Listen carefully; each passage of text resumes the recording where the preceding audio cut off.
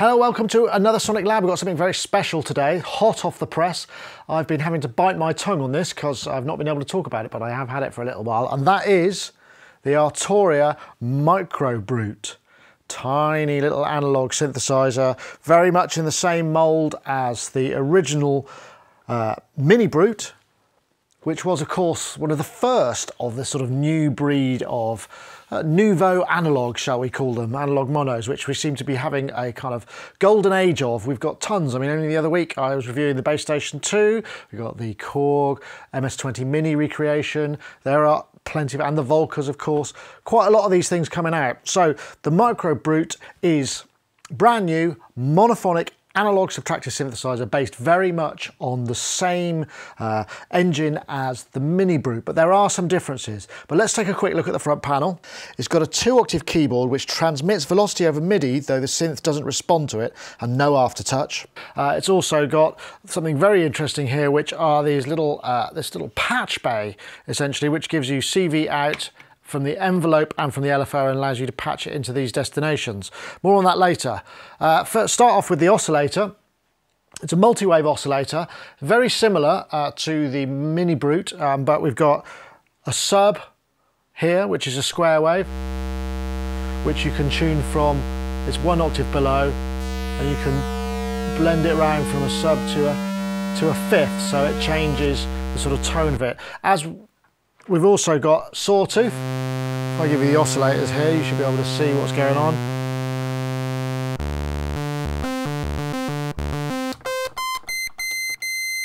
Very high, good range to the oscillator. This just has the same thing where you can dial in a triple saw wave. If you want to add the same detune element, you patch it via the LFO into the saw wave input on the patch bay. Good buzzy sound. Then we've got the square wave. Turn that up a bit. Our variable pulse width. This is a modulatable feature. Then we have the triangle wave with the metallizer, which allows us to sort of, I think it folds it over and turns it into this really unusual metallic waveform.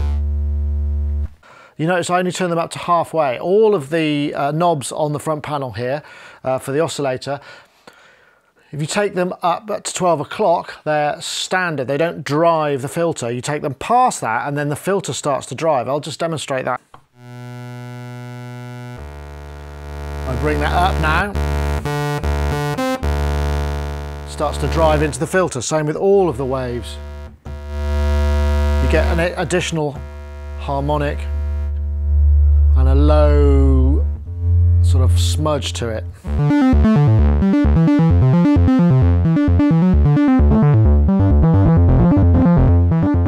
The MicroBrute also has another little trick in the oscillator section, and it's this. If we look at the front panel here, and I bring up my sawtooth wave, nice and buzzy with plenty of weight to it. If I bring the square in, it sort of disappears almost. Bottom end, no bottom end. Now, I first thought that this was maybe a problem, but in fact Arturia tell me that those waves are set to be out of phase with each other because it creates some additional interesting harmonic possibilities. If I show you, bring up the oscilloscope, saw, and I bring the square wave in, basically it doubles the frequency. And then if I modulate the pulse width, I get an interesting sort of pitch wobble rather than just a straight pulse width. Now, obviously, if I wanted to add extra weight, I could always just bring in either the sawtooth, sorry, either the triangle or the sub. But an interesting use of sort of limited parameters there. Let's take a look at the back. We've got power switch and a 12-volt DC in with the power supply comes with. USB connection for MIDI hookup, MIDI input only. Then we've got an audio input with this little push-pull pot for the input gain. This is a mono 1/4-inch jack. Headphone output on mini jack, line output on mono 1/4-inch. Then we've got gate in, gate out and pitch out for CV. So we could basically take a signal from either the keyboard or from an external DAW and trigger external modular equipment. Then finally we've got this little push-pull tuning switch and a couple of little adjustment switches for tweaking the analog, probably the scaling and the tracking, I'd imagine.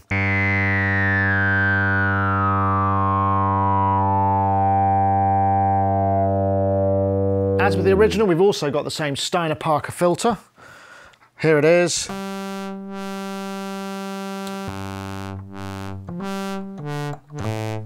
Has a nice creamy sound. When we start to drive it a bit harder, starts to buzz a bit more.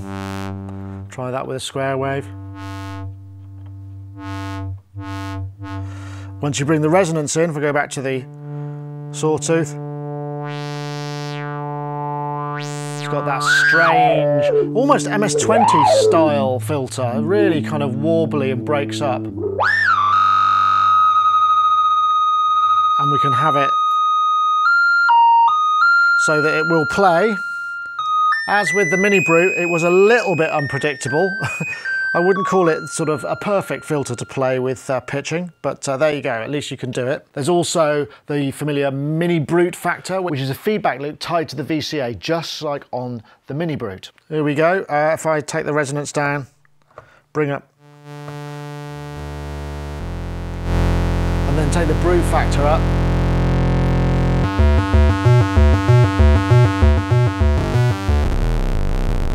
it goes from subtle to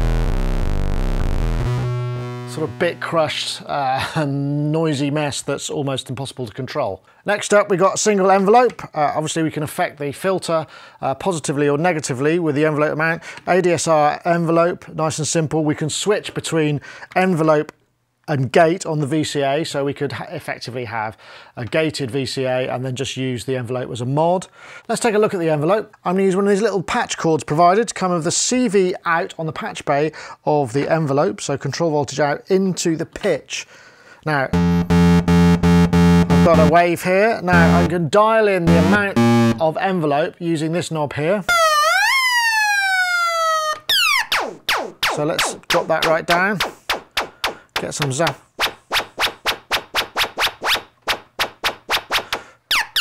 Certainly not bad, able to do percussive and kind of zappy type sounds. Perhaps not the snappiest I've heard, but definitely fast enough for those. While we're on the subject of this little patch bay, see what we can patch. These are all little mini jacks, so they'll work with your Eurorack stuff. LFO output and envelope output control voltage can go to, on the top row, the metal of the triangle wave, the modulation of the ultra saw, also the sub tone, so you can go from oscillator to fifth. We can go to send that to the pitch, the filter, also the pulse width modulation. What's kind of interesting about that is, you know, it adds even more patchability so that we can integrate it with a modular system or other pieces of equipment as well. Perhaps more so even than the MicroBrute.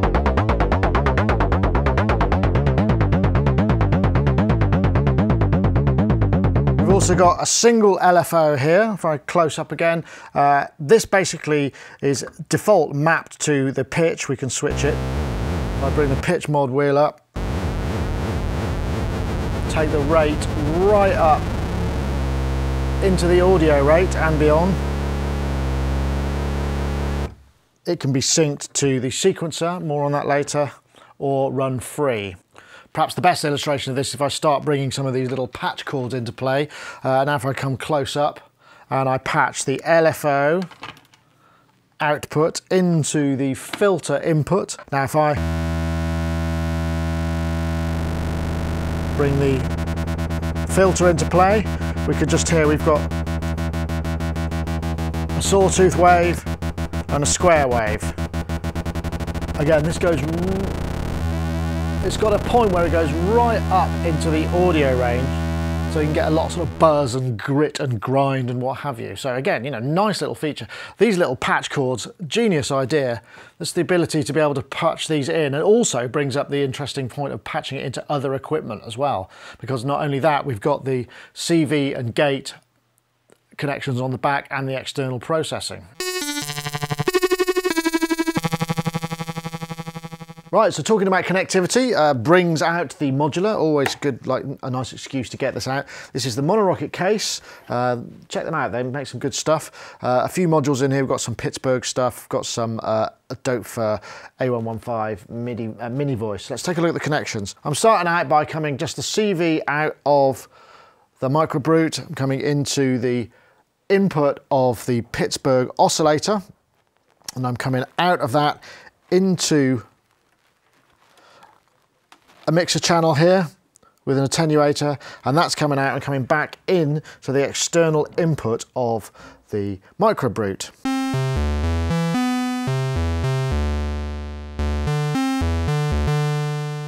Seems to be triggering nicely and tracking very well. So now I'm going to bring some of the other waves in. I'm going to add a little bit of glide.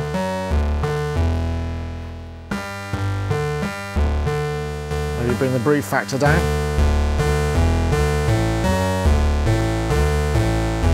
And I'll bring a square wave up too.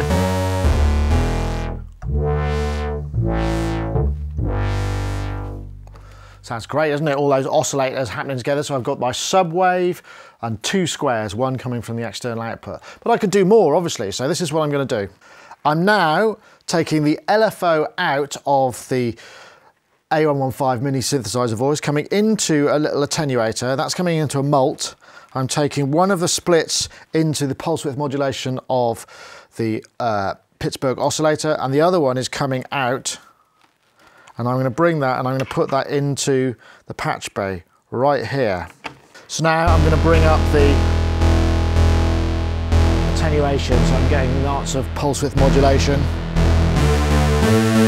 And the glide here is only affecting the internal ones, it's not affecting the external oscillator. Sounds great, doesn't it? All that sort of movement and thickness and sort of wobble. We should also look at the sequencer functions, because this does actually have a sequencer. It doesn't have an arpeggiator like the Mini Brute, but the MicroBrute has a sequencer. You can see we've got 8 patterns.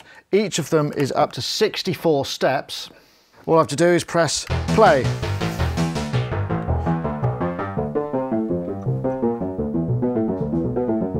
And I can just basically run it as you'd expect. Now there are various different modes to it as well. I have got a beta copy of the software that allows me to change the sequencer modes, but I don't think it's fair I show you because it's not finished and I think it might just misrepresent. But let's say what we can do is we can set the sequencer to be in quarter note resolution, eighth, 16 and 32, so we can effectively increase the tempo and double it up. And it's really easy to program. All you do is select the sequence you want, go into record mode and play. Press that for a rest. And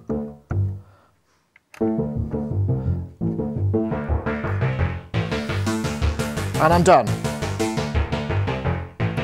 We can also set the clock to advance on a trigger or gate input, so effectively we can bring the sequence on step by step. So we could feed in any kind of trigger, or in fact you can use just this button here to emulate that. So you could add sort of swing and shuffle time by either pressing the button in time or adding a gate trig. So I've got my software set up in on the Arturia panel to allow me to take from external gate. I've got the Volca keys here running a sequence and the Volca beats. These two are synced up via their sync outs. Then I'm taking another sync into the Arturia. So now if I switch that,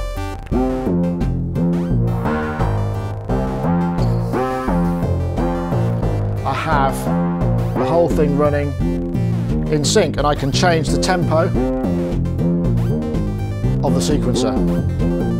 Now that is set up in the software control panel, so you set the clock to external. But if you can imagine, you could take like a rim shot or something out of an 808 or some kind of something from your DAW to give it a swung feel, and you could advance the steps based on those sort of timings. So quite a lot of flexibility there for something really relatively simple. So there's the MicroBrute from Arturia. Does a lot, doesn't it? It seems it's a pretty impressive piece of equipment for the money. 269 quid we're talking here. That is a steal. I don't know how on earth they managed to make it for that price. The fact that it interfaces with all this equipment, I can patch it into my modular. If I had a modular thing, I can use this as essentially the control station. I can USB it to my computer, integrate the whole lot. I could have paid that much just for a USB MIDI interface, CV with CV capability, you know, several years ago. I think they're going to sell bucket loads of these. I only hope they can make them fast enough. It's not as complex a synthesizer engine as some of those more expensive synthesizers. It fits very nicely between the Volcas, the MicroBrute and the Bass Station 2, that kind of thing. But it has character and you are able to get a decent range of sounds in it, and it's fun, very tweaky. I think it's hard not to recommend it, and I certainly would like to hang on to this one, that's for sure. But I imagine they're going to be screaming for it for reviewers and for people to buy. So good job, Arturia. I think they're going to be very successful.